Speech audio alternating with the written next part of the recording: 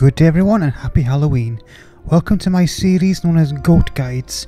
We go in depth and examine the various decks of the most famous retro Yu-Gi-Oh format of all time. Now since we're in the month of Halloween, I thought what better deck to begin this series with than the spookiest deck in all of Yu-Gi-Oh, Zombies. While never reaching the top echelons of Goat format, Zombies are one of the few decks that are powerful enough to go toe-to-toe with the likes of Chaos, Warriors, and of course Goat Control. In fact, Zombies are one of the few non-Goat decks to top back in the actual 2005 Goat format. Let's take a look and see why, shall we? Let's begin with the main card that makes Zombie decks a major contender in Goat format, Pyramid Turtle. Now around this time, several monsters received a card that could search more of that type from the deck. Dragons with masked dragons, insects got howling insect, etc. And of course we also had attribute searches like Mystic Tomato and Shining Angel, which are widely played in Goat format. However, one major advantage Pyramid Turtle has over these is the width of the cards it can search. Most of these other searches can only hit a card with 1500 or less attack. The Turtle by comparison can hit any zombie with 2000 or less defense. And for those who don't know, that's pretty much every zombie worth playing in this format. In fact, this card is such a key to this deck, we additionally run 2 to 3 copies of Giant Rat for the sole purpose of searching it out. And our final searcher of the deck is of course Sangan, which is a staple in this format. You can search turtles and rats and other cards that we'll be talking about later on in this video. Okay, so we have our searchers. What are we actually searching up? Let's start out with the smallest card in our Undead Horde, Spirit Reaper. Now don't be fooled by his tiny stats, this guy is one of the most annoying and powerful cards in the format. In fact, he's so powerful that he actually dominated the very next format, the appropriately named Reaper format. Why, you ask? Well, firstly, this card is one of the hardest to remove in the format. Being able to be destroyed by battle means this card will often stick around for a few turns soaking up attacks. It is true this card will be destroyed if it's targeted by something, which means that cards like Book of Moon double as removal against this card. However, this often means that your opponent has to sacrifice a piece of interaction in order to deal with the weakest monster in your entire deck. However, this card isn't just a good defensive option, as it can also be used on the offense. Whenever this card does damage to your opponent, they have to discard a card at random from their hand. Now, as you've seen by the prevalence of cards like Trap Dust Shoot and Delinquent Duo, hand attack is a very powerful thing. But I think you're asking, how is this small guy going to ever hit? Well, we'll get into that a bit later on in the video. Moving up the power level, we have Regenerating Mummy. Being an 1800 body and a beatdown deck already makes this card decent. However, what really makes this card a staple in zombie decks is its ability to add itself back to its hand when discarded.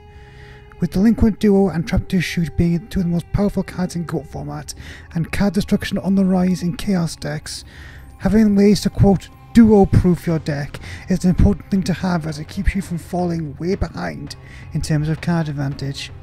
This deck also runs a copy of Sinister Serpent for the same reason, as hitting these cards with Duo turns the card from a +1 card advantage to a neutral trade-off, as the opponent has lost their Duo and you will lose just 1 card. If you wanted to further duo-proof your deck, you could also throw in a copy of the card Fear from the Dark, which is a dark level 4 zombie that when discarded by an opponent's card effect, summons itself directly to your field. I personally prefer playing the Mummy for the higher attack points, but you can either play both depending on the deck, or if you want to play a more tribute focused build, you may want to go with Despair, as adding an extra body to the board makes it easier to sacrifice on the next turn.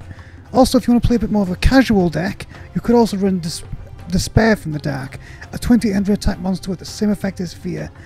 Obviously nothing you'd run in the more competitive builds, as you don't want to get a 2-tribute monster stuck in your hand, but it is hilarious when your opponent turn 1 duos you, only to have this massive thing drop on their field.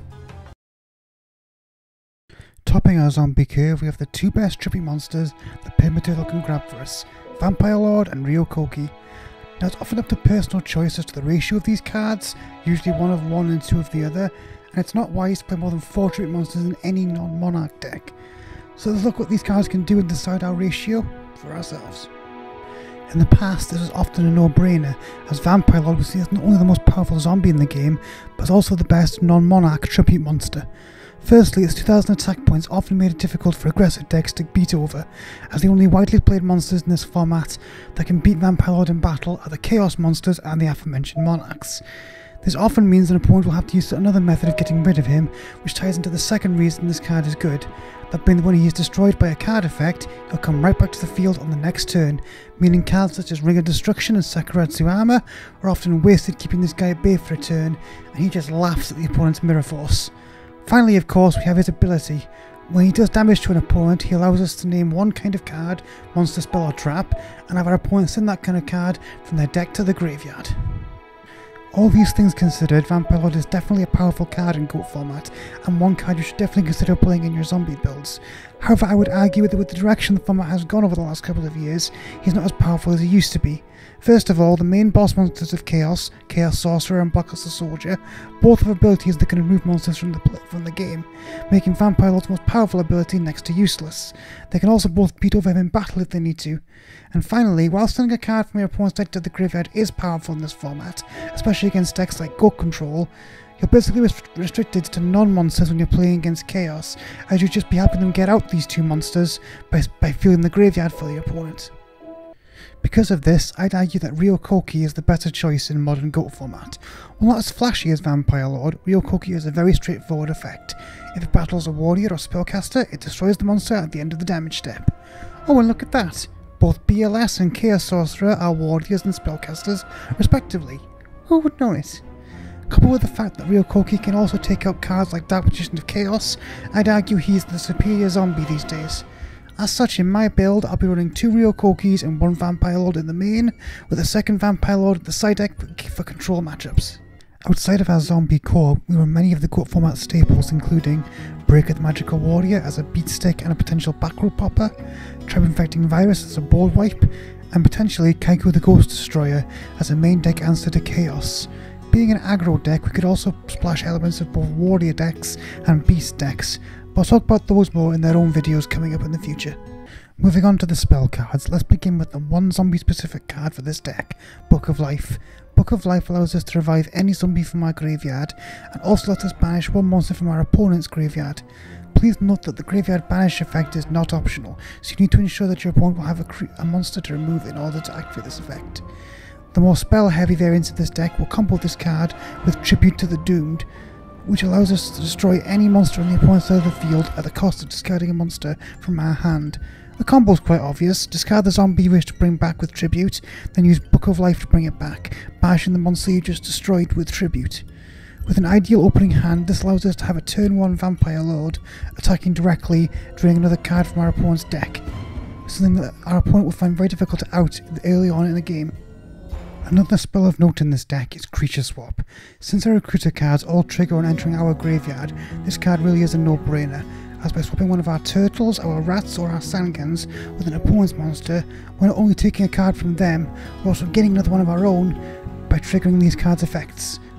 So for example, we can use Creature Swap to take, say, our opponent's Breaker the Magical Warrior and giving them our Pyramid Turtle, destroy the turtle with said Breaker, and then use the turtle's effect to put either Spirit Reaper or a big boss like Vampire Lord or Ryokaki onto our field for more card advantage. Outside of these cards, our deck runs most of the GOAT staples. Obviously, like most decks, we run Pot of Greed, Graceful Charity and Delinquent Duo. Not much to say here except for the fact that Graceful Charity's discard is another way to set up the grave for Book of Life. We also run other staples such as Snatch Steal, Premature Burial, Mystical Space Typhoon and of course Heavy Storm. Finally, let's look at the traps in this deck. Much like the spells, traps can differ depending on the build we're going with. If we're going with the more spell heavy build, this section will be very short. We play 1 Call of the Haunt for additional revivals and 3 Royal Decrees to prevent other traps from activating. This particular build of the deck makes this deck very powerful against other anti-meta options such as Gravekeepers and Warriors, both of which tend to use a heavy trap lineup. Going with the more traditional build of this deck, we find similar amounts of traps to the decks we just mentioned, as Zombies is also an aggressive deck that seeks to disrupt control in order to win quickly.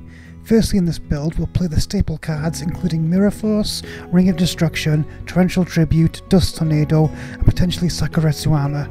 In addition to these cards, we'll also play the more aggro-focused traps, including Trap Dust Shoot to take away cards from control, and of course Solemn Judgment, because who cares about half our life points winning before turn 10?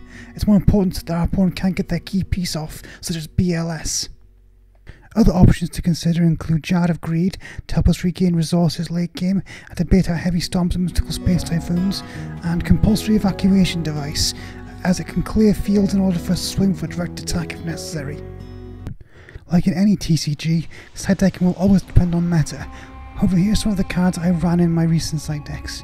If I'm not maining it, then 3 copies of Kaiku to answer Chaos, 2 or 3 copies of Mind Control to take advantage of my opponent's flip effect monsters, as well as making their Chaos monsters blow themselves up, 2 or 3 copies of Mask of Restrict for Monarchs and some zombie mirrors, 2 to 3 Royal Decrees in my traditional zombie deck to deal with other aggro decks, 3 to 4 flip killers such as Blade Knight and Mystic Swordsman, 1 Necromone King to deal with Empty Jar, and a final deck I've been trying out is Meteor Rain, which is a trap that grants piercing, which gives zombies a good way to beat over traditional goat measures.